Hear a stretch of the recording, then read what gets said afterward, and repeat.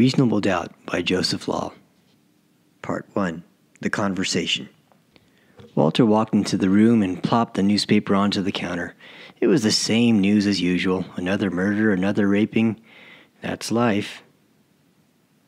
These things happened before he was around, and they would happen after he passed away. Years ago, his parents were overjoyed when he told them that he wanted to go to law school. They were thinking about the money and the prestige, but Walter actually wanted to make a difference in the world. He walked over to the bathroom to take the usual orange bottled medications before dinner. He closed the door. He stood in front of the mirror looking at the face of an old man. This was an old man that had dreams of changing the world when he was a youth. Now he realized that his job was something like a custodian or a janitor in a junkyard. You can clean up a little bit, think positively, and tell yourself that you're making a difference. But he couldn't avoid reality. That big pile of garbage, those horrible headlines every day in the newspapers, were still there right in front of his face every day. It was overwhelming, and it was saddening. The phone rang. Hello? Walter! Jeff. Of course, Walter had forgotten. He had dinner plans with his son-in-law to be. We still on for tonight? Of course. I can pick you up in about 15 minutes. Is that okay? They both ordered the usual Reuben sandwiches, and then there was a silence as soon as the waiter left. So, Walter began, anything new in the works? Well, Jeff began shifting in his seat, and Walter squinted his eyes. You do have something. Jeff smiled nervously. Something big? These semi-weekly dinners had become a bore lately. Months ago, Anita, Walter's daughter, twisted his arm into meeting Jeff. Walter wanted Anita to find someone for years. Anita was 30 and Walter wasn't expected to live beyond a few more years because of a heart condition. He wanted to see his daughter's wedding before he kicked the bucket. Dad, you'll like him. What's wrong with all the guys I introduced you to? There's nothing wrong with him, Dad, and there's nothing wrong with Jeff. You'll like him. He's intelligent, and he's a successful writer. Walter laughed. There's nothing worse than hearing your daughter say that she's fallen for an aspiring writer. Walter said it with a smile. He's not aspiring. He's already published, and he's made over $1 million from his first book. That's not exactly a starving artist. He makes more than some of your lawyer friends. You'll find him interesting, I'm sure. It's not just about the money, Anita. You know that. It's about integrity. Integrity above all else. You can carve that onto my gravestone. Dad, you know I don't want you talking that way. He didn't talk that way before. Of course, Walter eventually did meet Jeff and did find him very interesting. They began meeting regularly over Reuben sandwiches. Jeff had written a book about the dangers of technology. It was hardly a new topic to write about, but his book soared to the top of the bestseller lists. You do have something. Jeff smiled nervously. Something big? Jeff leaned forward. AICU, what do you think about it? Walter shrugged. Just because I'm old doesn't mean I'm against technology, Jeff. Those AI crime units are great. Are you so sure about that? Walter huffed. When I was your age, everyone was up in arms about driverless cars. People didn't trust them. But the statistics showed that they were better than human drivers. People got used to the idea, and now thousands of lives have been saved on the roads. And AI crime units, you think it's the same? Saving lives? Sure. But how can you be so sure? They work differently from driverless cars. With car accidents, you can count the bodies. The AICUs are designed to convict. It's keeping dangerous people off the streets. Sure, a couple of innocent people will be accidentally convicted, but that happened before, too. when a man's fate was decided by a jury? The only difference is that AI can't be biased and it's data-driven to make a better decision. Walter took a sip of water before continuing. And the AI just keep getting better at what they're doing. They disposed of our constitutional right to a jury just like that. Jeff snapped his fingers. And they repealed prohibition in the early 1900s. So what? I know it's a big deal to change a law like that, but times change and everyone knows AICU trials are better than jury trials. There are still a lot of people out there that don't trust AICU and want humans to decide their fate.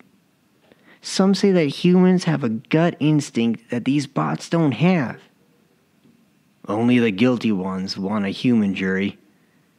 Trust me, as a lawyer, I'd know. Anyway, what's your point with all this? Jeff straightened up in his chair and took a deep breath.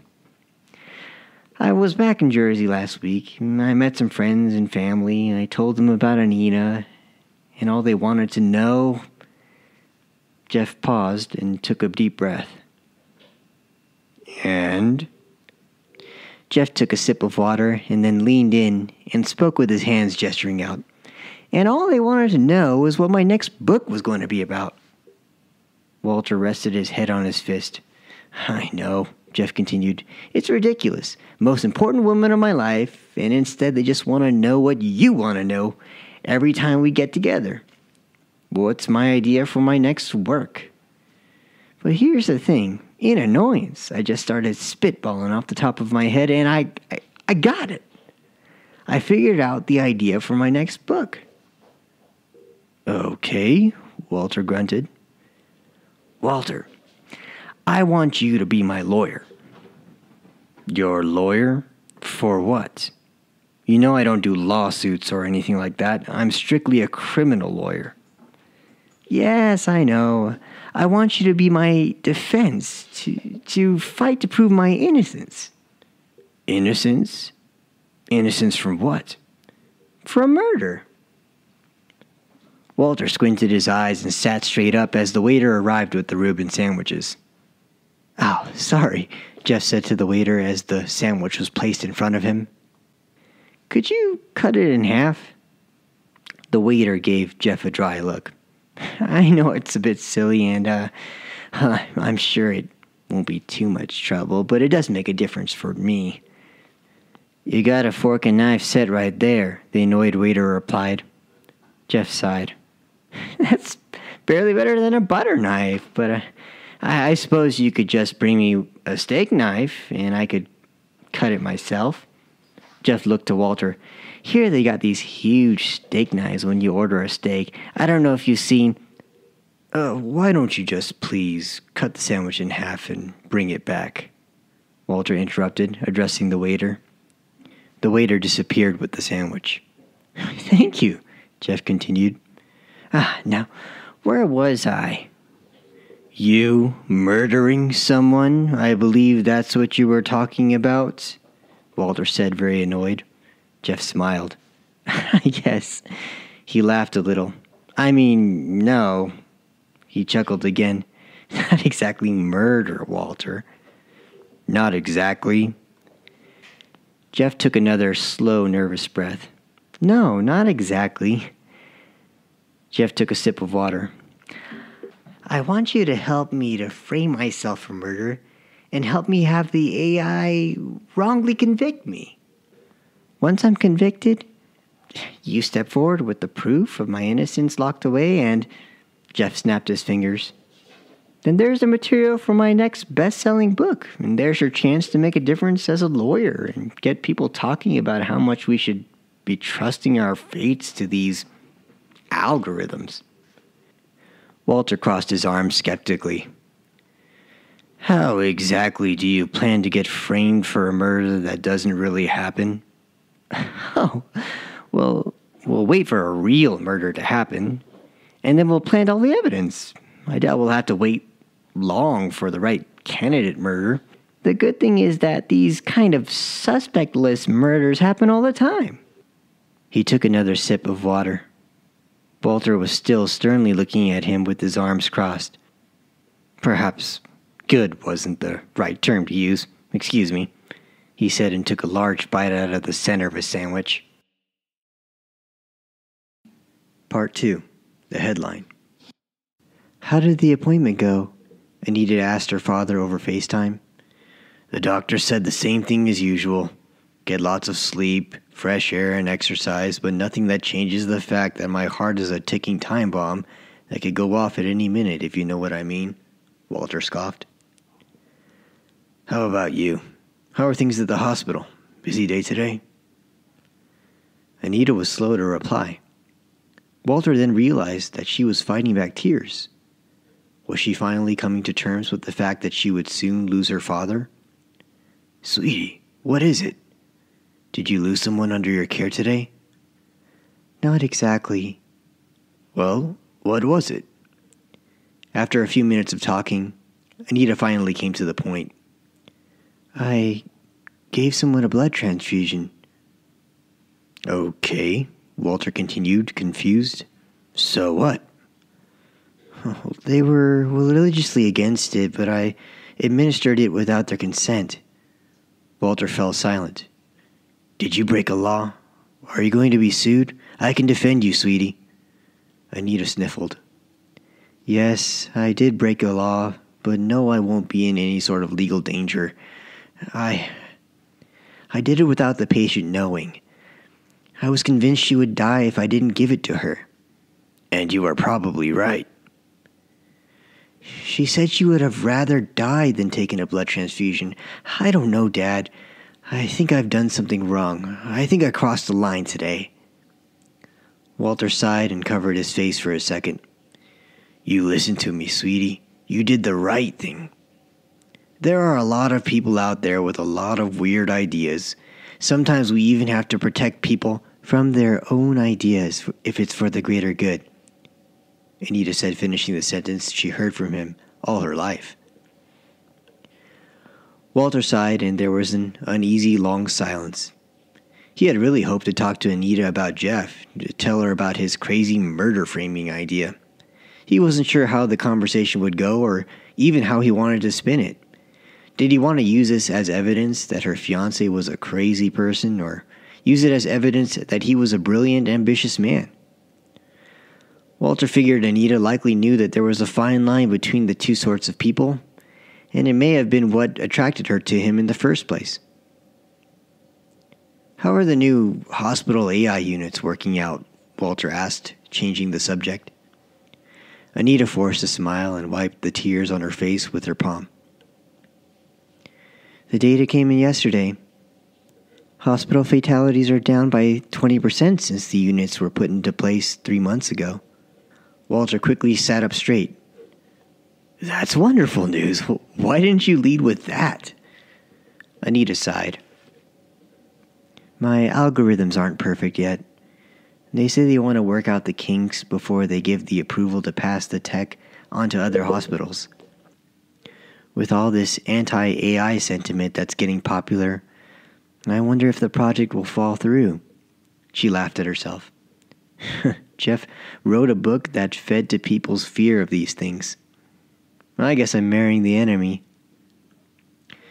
What Anita said made Walter think about Jeff and his ideas of faulty AI in the field of crime. What was worse, an innocent man convicted because of a wrong jury verdict, or one convicted because of a wrong AICU calculation? Somehow, the latter felt much worse. If that innocent man was later acquitted, there wouldn't be anyone to feel guilty for taking away years of that man's life. There would be no one to be outraged into changing the system like Jeff was. There would be no feeling of remorse at all from a cold set of lifeless equations. Anita, I'm sorry about today, but please remember what I said about integrity. You want it on your gravestone. I know, Anita said sarcastically. But Dad, what does that word even mean? It means doing what you feel in your heart is the right thing, no matter what the cost, Walter replied with a passion. Anita thought deeply about what her father said. She looked at him in the eyes and smiled. A few weeks after the conversation over Reuben sandwiches, Jeff was knocking at Walter's door. Jeff barged in. "Look at this." Jeff pointed to a headline. "This fits perfectly." Walter took the digital newspaper into his hands. He read the headline. "Woman and child found dead. Foul play not ruled out." "Tell me your plan," Walter demanded. "You and I drive down to the scene of the crime.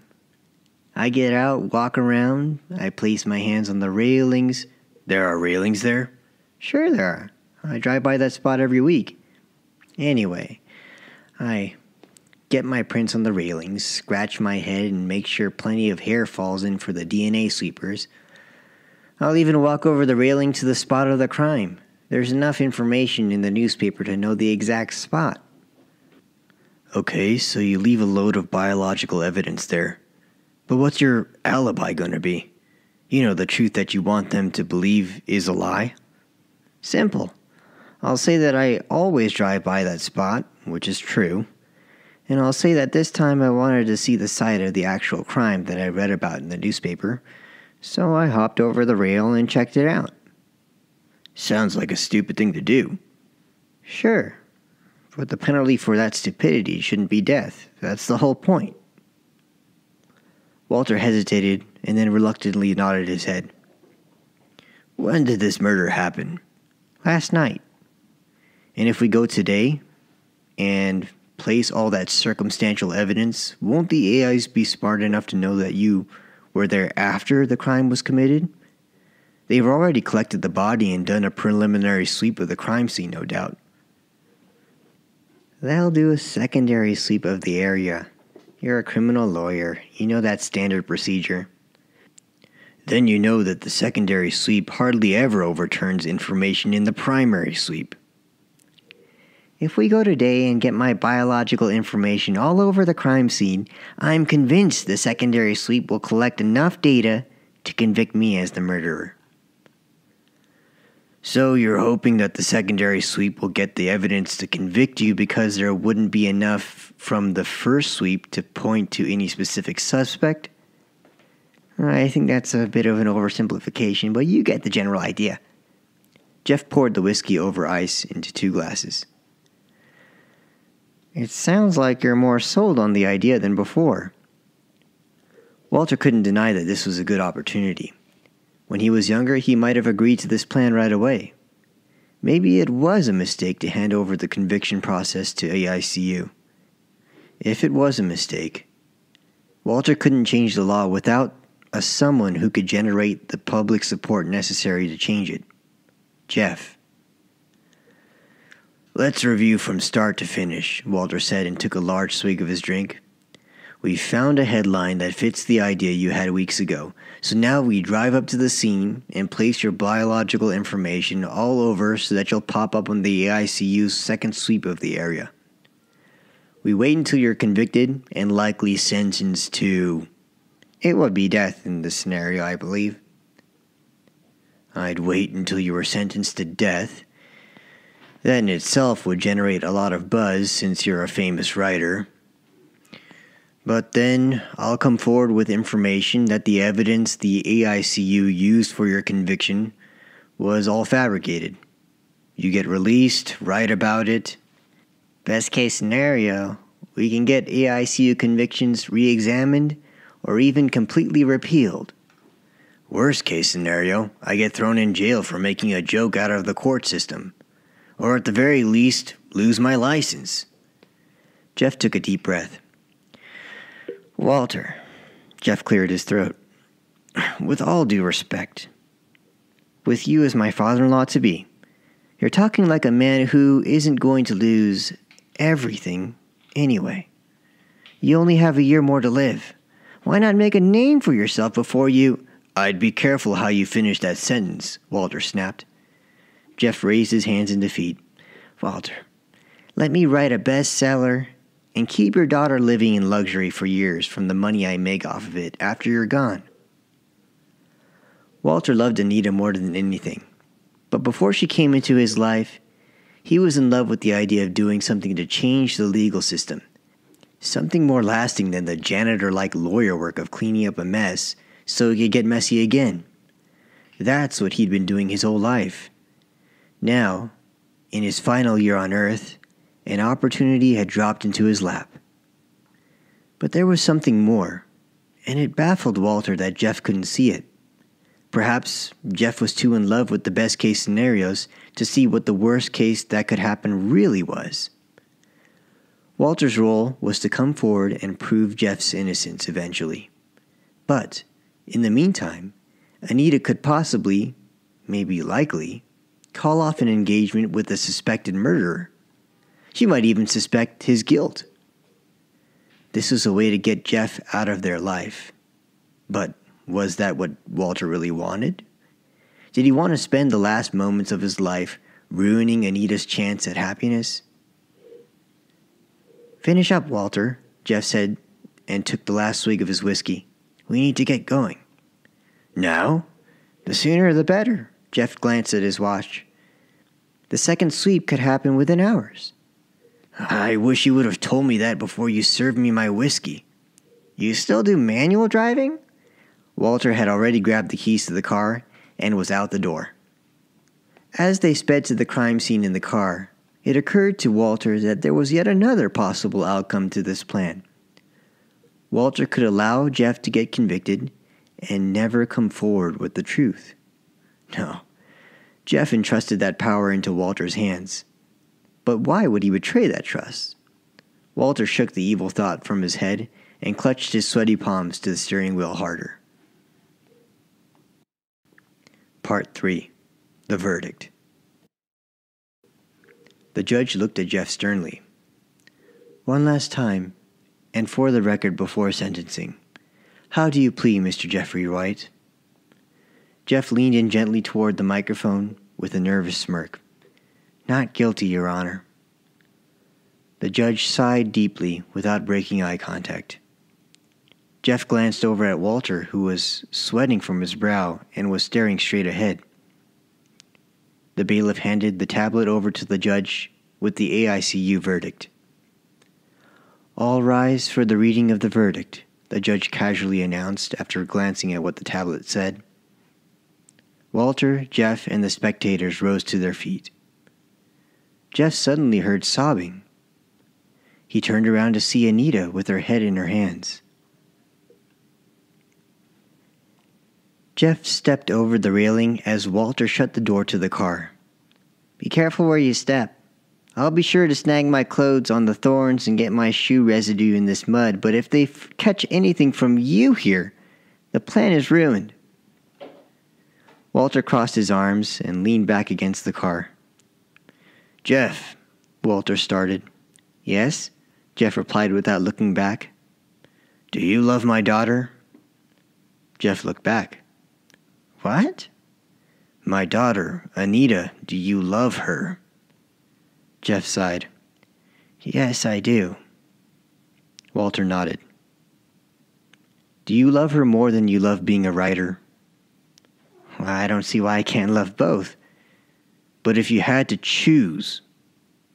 Jeff shook his head, turned around, and started to walk away. "I was asking you a question," Walter shouted. Jeff stopped in his tracks. "Couldn't you have picked a better time? I need to get this done." "No, I want to know now." Jeff turned around and looked at Walter again. "Walter," Jeff started and brushed his hands against each other. "What kind of writer do you think I am? A romance novelist that fills people's heads with silly ideas so I can make a profit? I write to change. I write about what I think are the issues in this world. And you know what? When I write, people actually read what I write. I can make a difference by planting seeds of thought into people's minds. I get people to think, what if? What if the way we've been doing things is wrong? I don't think there's a more important question out there that a human can ask. I try to get their head out of whatever prison they're in so they can ask that question." Jeff took a step towards Walter. "So, If you're asking if I love your daughter more than doing what I think is the right thing to do, then I'm afraid the answer is no. I love her, but not that much." Walter took a deep breath and nodded. "I used to be a young man who thought like you. That was a long time ago." Another silence. "Okay," Jeff said finally. "So what?" "So, I suppose there's still time enough to change." "What?" Walter shook his head. "Don't you have a job to do?" Walter grunted. Jeff nodded, turned away, and headed back into the brush. Jeff stood there in the courtroom looking at Anita sobbing in her hands, and then the verdict was read. Guilty. Jeff took a deep breath and looked over to Walter, waiting for him to speak up. The judge continued to read the details of the sentencing. The sentence was death. Any moment now would be a good time to speak up, Jeff thought. Walter remained silent and didn't look at Jeff at all. When the sentencing was through, Walter turned and walked out of the courtroom. Jeff furrowed his eyebrows. "Come on," a police officer quietly but gruffly said to Jeff, and grabbed him by his right arm. Jeff quietly followed, his eyebrows still furrowed. Hours later, he was sitting in a jail cell. He sat there alone in the dark metal cell, his eyes darting nervously from side to side. Walter exited the Hall of Justice, loosened his tie, and hopped into his car. He opened the top to the convertible. "Whoa," a man passing by with a scruffy beard and tattoos up his arm said to him. "That's a 67 Shelby. I didn't know they made a convertible model." Walter started the car and made the engine roar. That's not electric converted? Is that even legal?" "Legal? I'm not even sure what that word means anymore," Walter grunted and hit the accelerator. "He manually drives too," the man said to himself as the car took off. "What?" the man's girlfriend said to him, now returning from the convenience store. "That old man there, he's actually driving that car instead of using AI. Walter shoved the rapper Jay-Z's first profanity-glutted album into the CD player and started blasting the music as the car roared up the curving hills. He used to listen to this album a lot when he was in law school years ago, misguidedly thinking that to help those from the streets he had to listen to their music, etc. He didn't agree with the message of the songs, but he didn't care right now. It felt good. The wind in his hair felt good too. He felt young for a moment. He looked down at the speedometer. 87 miles an hour. Okay. Too fast, he thought, and took his foot off the gas. The speed didn't change.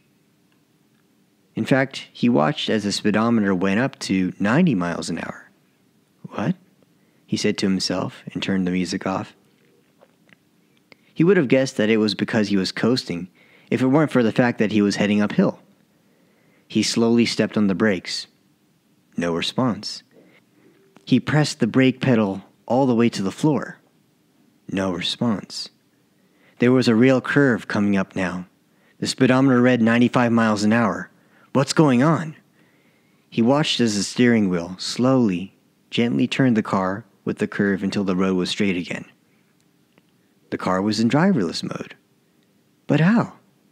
Walter had the mode deactivated completely before finishing purchasing the car from the collector he bought it from. Another turn was coming up. Once again, the steering wheel began to slowly, gently adjust to the dangerous rail curve. Walter breathed a sigh of relief. He wondered, how could it be? Bang! Before Walter realized it, the car made a sharp, sudden turn away from the railing and a sharp turn back toward it. Walter instinctually grabbed the steering wheel and pulled back in the opposite direction at the last moment. If he hadn't done so, the car would have broken completely through the railing instead of just banging into it, and he would have gone over the cliff. Walter gripped the steering wheel closely as the next turn approached. He drifted to the left and felt the steering wheel violently tugging against his hands. The car screeched against the road, and Walter's body was tossed from side to side. Walter glanced up to see a huge truck barreling down the hill.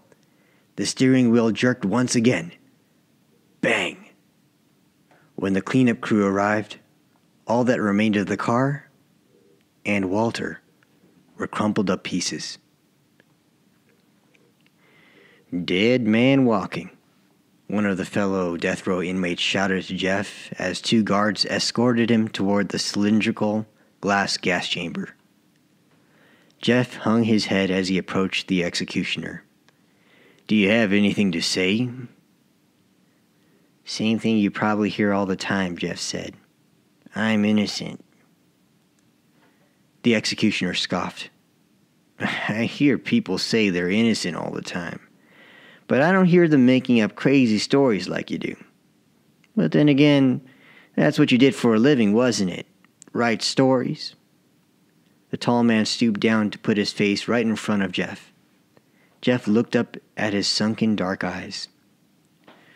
Let me tell you something, the executioner continued. Let's say your story is true, and you had your conviction faked to take down the system. What about those two people?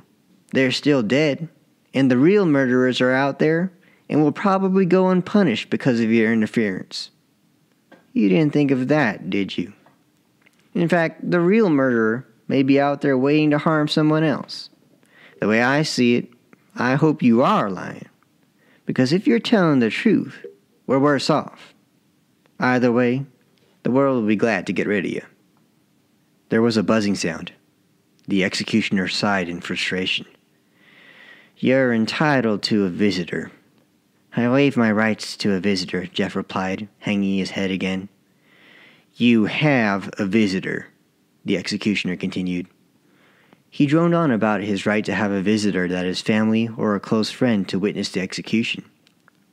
Since the execution could not be overturned at this point, he would be allowed his right to total privacy without any surveillance for his last moment with his loved one. Jeff was escorted into the interior execution cylinder, and his visitor entered the private, blacked-out exterior cylinder. Jeff placed his hands on the glass. Anita! Hello, Jeff, Anita replied with tear-filled eyes. Jeff hadn't seen Anita since that day in court. He'd always assumed that after the verdict Anita, listen. I guess we don't have much time, and I guess not much matters now, but there's just one thing I need to know. Do you believe I really killed those people? Do you believe it?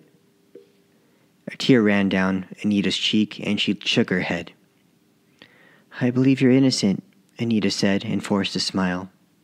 Jeff sighed. That's all that matters to me now, he sighed again. I just don't get how your father died the day of the verdict. It can't be coincidence. If only he would have said the truth right then. Jeff rubbed the bridge of his nose. Someone like your dad, he would have at least shared that information with someone, especially with the state of health he was in. He knew something could happen to him at any moment. Anita wiped another tear from her eye. Maybe my father didn't say anything because he wanted news of the verdict to get out first. Maybe he wanted to wait a few weeks until there was lots of public attention and then reveal the truth. Jeff slowly paced in a circle in the glass chamber and then came near Anita again. I guess that makes sense. Jeff looked down to the ground and tilted his head slightly to the side. Come to think of it, Jeff continued, I think I remember telling him to do that. Is that so? Anita said coldly. A chill ran down Jeff's spine as he realized the truth. Your father did share the information of his plan with someone, didn't he? Someone he could trust. But why wouldn't that person come forward once your father died? Why? Jeff banged on the glass suddenly and violently. Why, Anita? Why? Anita's face turned stone cold. Ever since you've been convicted, anti-AI sentiment is at an all-time low. The systems that I designed for hospitals will be implemented nationwide in a matter of weeks because of that climate. Thousands of lives will be saved. So you'd sacrifice, no, murder your own father and fiancé to ensure that? Anita brushed the tears off of both cheeks with her hands, smearing her mascara. My father told me about the plan. It was the hardest thing I have ever done, but I reconnected and programmed the AI in his car to kill him that day. All I had to do was keep silent and wait. That day in court was the hardest day of my life, not because of the verdict, but because of what I had done. I can't believe it. I can't. You and my father are more alike than you realize, you know. He told me once about how you said you love what's right more than me. Jeff backed away from the glass. Anita shook her head. My father always told me we have to do what is right for the greater good. I always had trouble agreeing with him. I still do. But he was right. You were both right. This must have been how the Lord felt, Anita muttered. What? Jeff retorted in surprise and annoyance. Oh, that's... Anita waved her hand in the air once. Long story. I felt bad about what I did to this Jehovah's Witness girl once. I forced a blood transfusion on her. So I went to a church and told them about it and asked for forgiveness.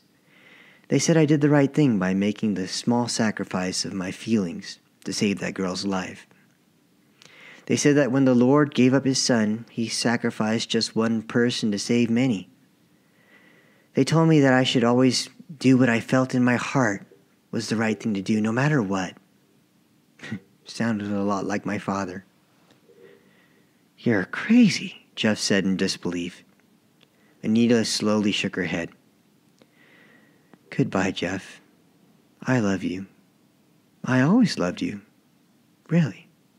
Anita said and walked towards the exit. White gas began to fill the execution cylinder.